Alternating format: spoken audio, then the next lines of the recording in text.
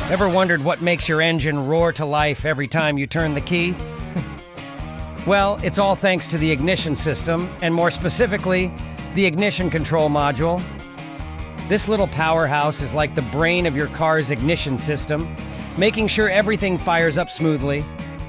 But what happens when it goes bad? Stick around as we break it down for you. The ignition system plays a crucial role in generating the spark needed to ignite the air-fuel mixture within the combustion chambers. The ignition control module ensures that the spark occurs at the precise moment and frequency required for efficient combustion. It receives input from sensors such as the camshaft position sensor or crankshaft position sensor to determine the correct timing, known as base timing. All right, folks, let's get down to business and talk symptoms. When your ignition control module decides to act up, it's like your car decided to hit the snooze button and refuses to wake up. But fear not, my friends, we're going to dive into each of these symptoms one by one and uncover what they mean for your ride. Number one is engine misfires. Engine misfires are a common indication of a faulty ICM. When the ICM fails to provide accurate timing signals to the ignition coil, it can result in misfires, causing the engine to run unevenly or even stall.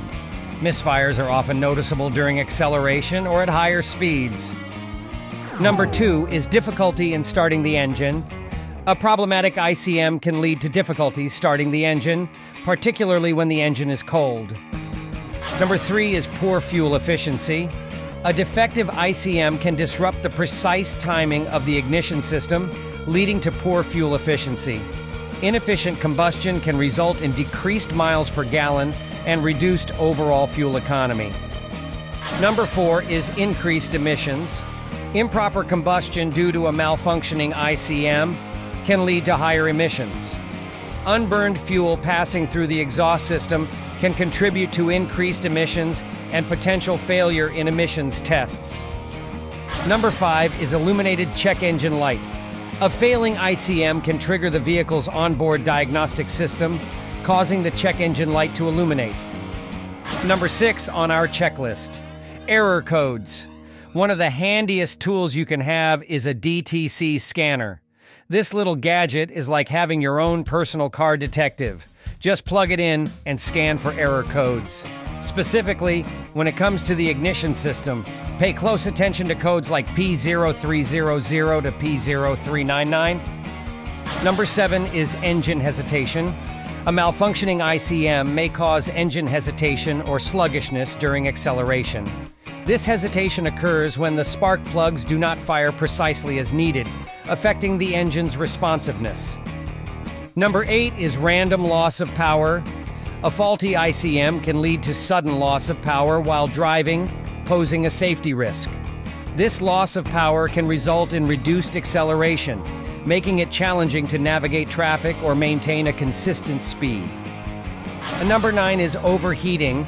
In some cases, a malfunctioning ICM can contribute to engine overheating. Misfires and inefficient combustion caused by the faulty ICM can lead to increased engine temperature.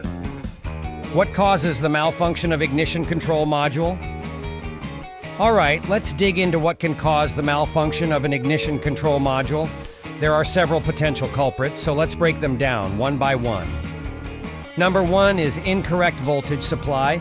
Damage to ignition cables or a drop in battery output can result in insufficient voltage supply to the ignition control module. This can prolong the time needed to charge the ignition coil. Number two is heat and temperature fluctuations.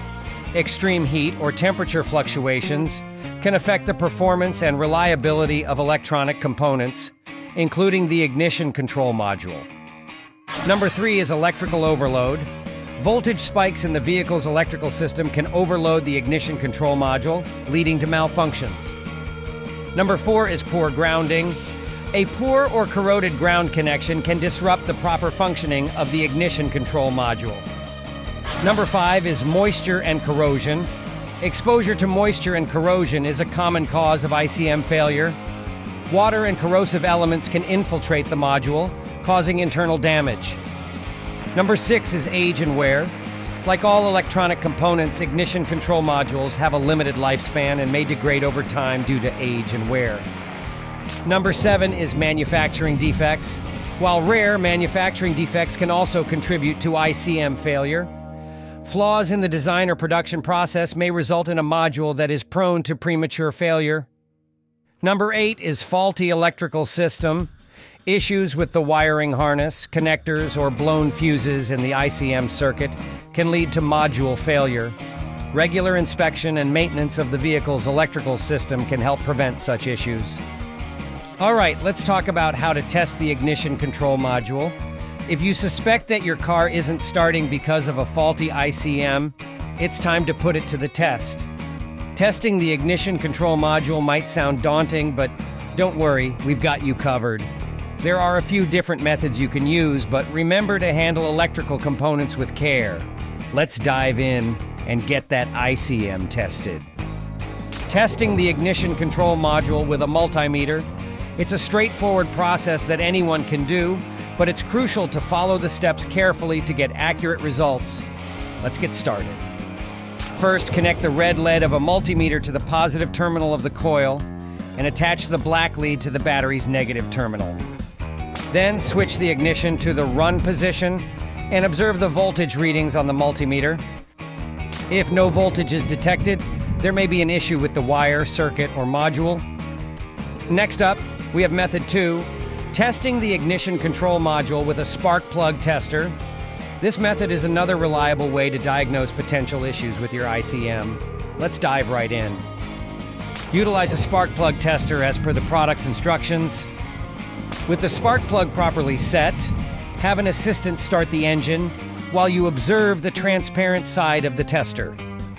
If no spark or glow is observed, there may be a problem with the ignition control module or control circuit. And now we're on to method 3, testing the ignition control module with a multimeter. Yes, we're revisiting this handy tool. Stick around as we guide you through the process step by step. Let's get started.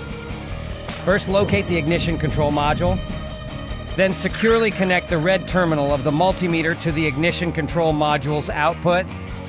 After that, ground the black cable of the multimeter to the metal frame of the car. Then set the multimeter to measure amps.